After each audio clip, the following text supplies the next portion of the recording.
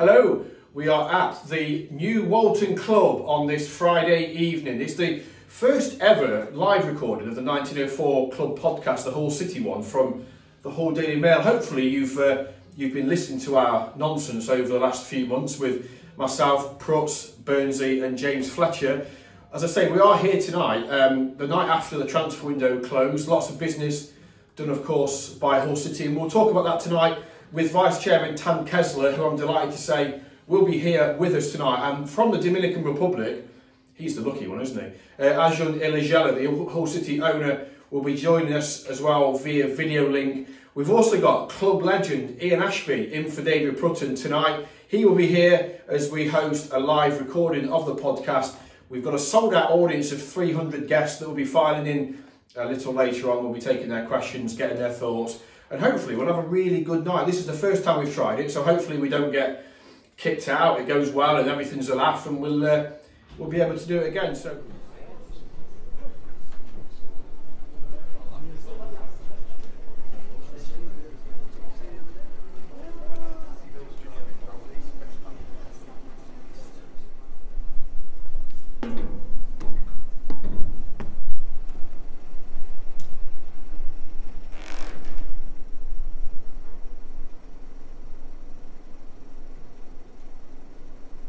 I need to see it. Yeah, me please. What name is it?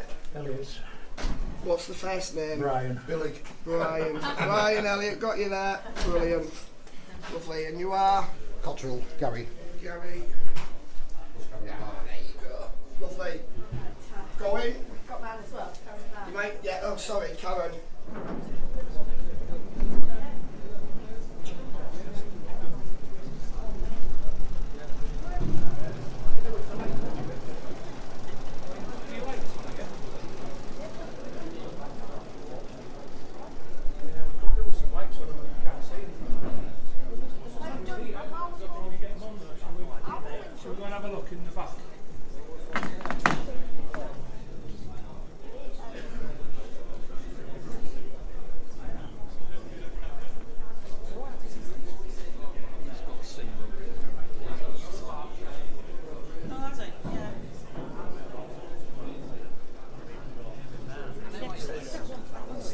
We'll be underway at 7:30. We've got at least one surprise.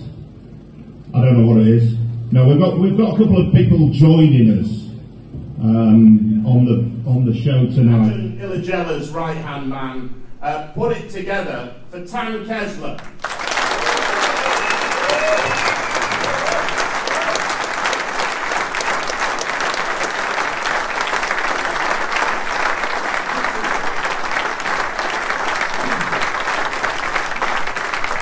And the whole part of tonight is for you to interact with the panel and ask questions of all the panel tonight, myself, Baz and Fletch included, but our guest tonight, a special guest, so rightly so, they will take the focus of attention.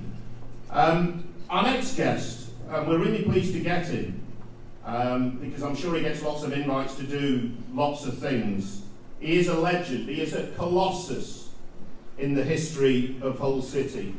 He's a legend in the history of English football, because I don't think anybody has captained the side from the bottom division to the top division of English football.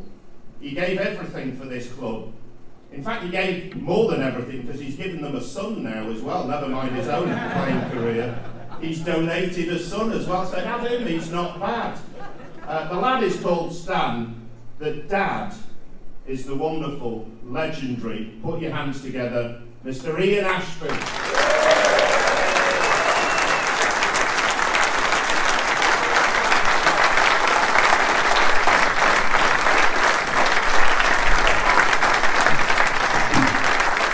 We will be joined by a couple of special guests a little later if the satellite link works, but we'll be fine. We've invested in 2 tins of beans. And Yeah, we got him. No disrespect to any of the other ones, but was the one you thought, wow? I mean, it's hard. I mean, I'd love to have that friendly, moments with you guys, but I think every single bit of them is just so meaningful to us. and we did, you know, cherish every single one of them in different moments, because Fabio came early and Anas came at the end. You know, Abdush, we call him Abdush, he's a Turkish, you know, gem for us. We were just shocked how he decided to come to us and how his club let him go to us on a permanent basis.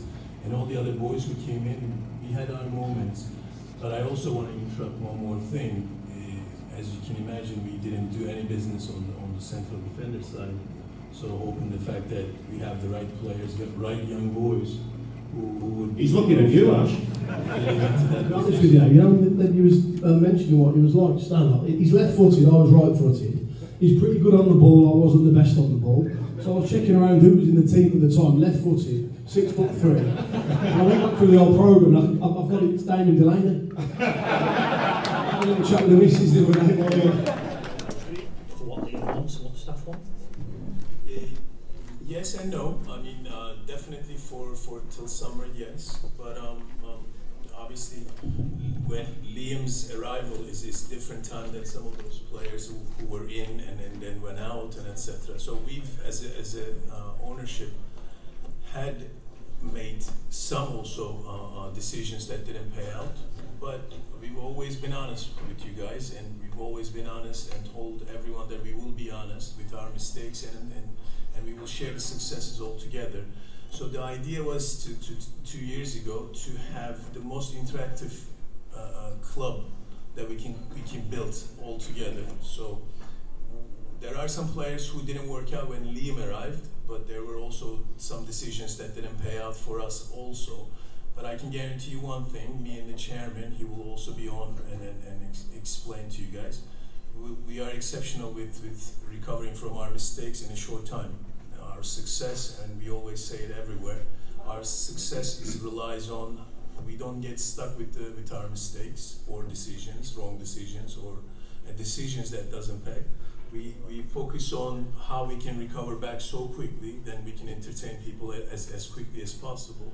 More or less, we're looking at to develop a stadium development project is more or less anywhere from 24 million to 32 million. So you're basically looking at a new stadium, kind of. And Chairman and I, we don't want to use our resources here while we're just losing our competitiveness. We had a brilliant project, and then we proposed it to the city, and we said, listen, you know, and city council and everybody else. And I believe we had elections and a lot of changes and losses and all that stuff. But I'm quite lost at the moment, you know, to answer that question, and I'm a little bit discouraged. Why? Because the fare is an issue, and being able to giving us an additional piece of land is an issue. Also, given the long term of the stadium, lease of the stadium is an issue. So all these are an issue, and it's not being resolved from the city, by the city, and expected us to bring in that kind of an investment on the table and just built it, and also expected to be part of it. So to be honest with you, it's on the city side, and I'm not gonna, from that moment, if I don't see any proactive approach by the city council, by Miami, I'm not gonna do, and we're not gonna do anything, because we're fine, you know, we're just, the stadium lease is for another 30 semi years. We're not going anywhere. In 30 years, if we're here, we'll build another stadium maybe, I don't know, in a couple of times promotion can give us an opportunity to do something on a bigger magnitude. But at the moment, I'm discouraged. I have to share this with you. It's not about the tiredness of the transfer window. It's about the movement of the city council and approach, positive approach always there, but not being able to proactive approach hurts me in a little bit, and I'm just kind of delegating the situation as long as possible. So it's on, from our end, it's gonna delay, it's gonna put people scorned, and we're gonna just maybe forget about it for a couple more years until we play that up with the buyback clause. He's not their player. He's a whole city player.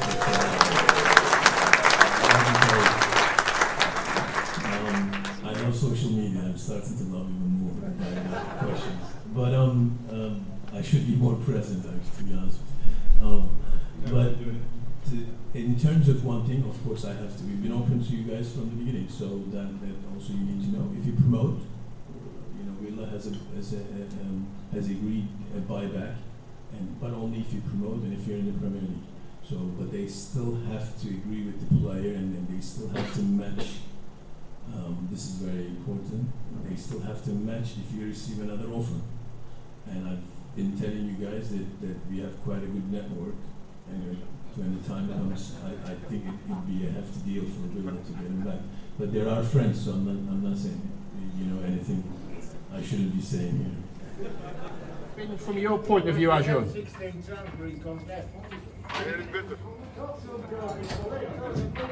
you get on micro, Patrick? Everything is better, of course. It was I think. We're delighted that you've been able to join us for a little while tonight, and here's hoping that the team can really take advantage of the transfer work that you and the guys have done at the MKN Stadium and get into the playoffs and really take advantage of, as I said, the work you've done. Thank you so much, Acun, for taking the time. Here's the 3 points against Millwall tomorrow afternoon.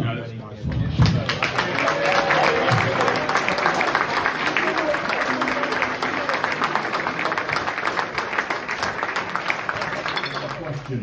Now on the left wing, right wing, depends which way you're looking at it. What's your question? What's your name? It probably would have been a question for Tam, really, but I suppose Baz will have to do. But much to probably a lot of Hull City fans' disapproval, I was a big fan of Scott Twan, and I don't know as much as Baz maybe would know. Did Hull City want to keep him? Was it mainly Burnley's decision to take him and send to Bristol? Obviously, I don't know. Again, believing things on Twitter is maybe not the best thing to do. Yeah, don't do that. Yeah, okay. But Bristol, I don't know if they have an option to buy him. Is maybe that the reason why? But yeah, I would have liked to keep Scott Twan. Yeah, I actually thought Twine did okay. Did he do as well as I thought he would do? No. I thought his set play delivery was not as good as it should have been, particularly what we've seen from him previously. I don't think City were too concerned about losing him because they obviously knew they had a strategy in place. And from conversations I'd had, I didn't get the feeling that they were overly enamoured with Scott either in terms of his performance level. Great lad, wonderful player to have around the room. Did really, obviously a really talented boy, but I don't think they got from him what they thought they were getting at the start of the season. So when it became clear that they could sign Carvalho, that the decision became very, very easy for them, that they were okay for Burnley to recall him. These conversations are ongoing all the time with the club, with parent clubs and what have you. And then Bristol City, I think they've announced it as an initial loan, but there is definitely an opportunity there for Bristol to make it permanent. Obviously, he played with Liam Manning at MK Dons, and he was a manager that got the best out of him. So a bit disappointed, given that Acun has spent well in excess of 12 months trying to get him to Hull City. But the fact they got Carvalho made that easier. They've obviously now signed Abdush, and I think as well bringing him in now is brilliant because it gives him. If there was no Carvalho, there would be pressure on Abdush to come in, be the creative influence, hit the ground running tomorrow. They can afford to bed him in slowly over the course of the next 3 or 4 months, get him acclimatised to England, the Championship. With Carvalho going back in the summer, they should have then their own player ready to hit the ground running in pre-season.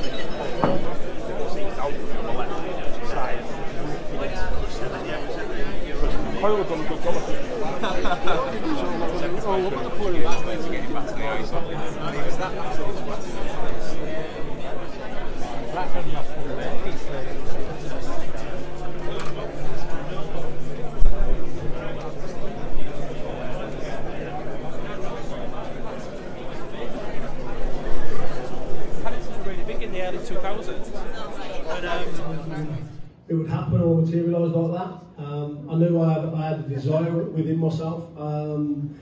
I played for England under 18s when I was like 16, 17, so I knew there was something in there.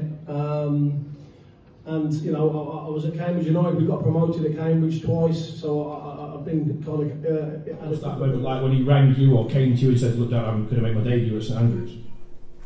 Yeah, I was tapping my pants, to be honest. I mean, me, I can deal with anything that's thrown at me. But when it's your little boy, and he's my little boy, he'll always be that. It was very difficult. You know, I was going down to Birmingham, where I was from. And I went on my own. I didn't want anyone near me. I put a big hood on. I was in the stand, and I could hear a few people going, "Oh, Stanley Ashbee, he's only 17." And I was thinking, "Don't react, please don't react." And I think he started to give the ball away, and so I went, "Oh, F you now." What did you think when he was up against Oliver Burke, who was quick? What was you thinking? Yeah, I mean, listen, this is another reason why I'm not so sure if he's mine, because he's pretty quick. So I said you'd be able to deal with him. He was rapid, that Burke, but. I know him as a kid, and it just took him 5-10 minutes to settle down. And once he'd settled down, you know, he's 17. He's a young boy, like, and Liam took him up to the training ground, and he hasn't basically gone back to Bishop Burton where the academy is, so he stayed there. He's obviously impressed. For Liam, I couldn't be happy that Liam's there looking after him, and you know, it's kind of he's on his own journey. There's nothing I can do. I can't cross the white line for you, pal. You go and do it yourself, and you know he's doing it. He's fit. He's a lovely lad. He's got a great temperament. So another reason why I'm not so sure if he's mine. Got it. Enjoy the game tomorrow. Join us for the podcast on Monday. Thank you very much for your company. The bar is still open, by the way.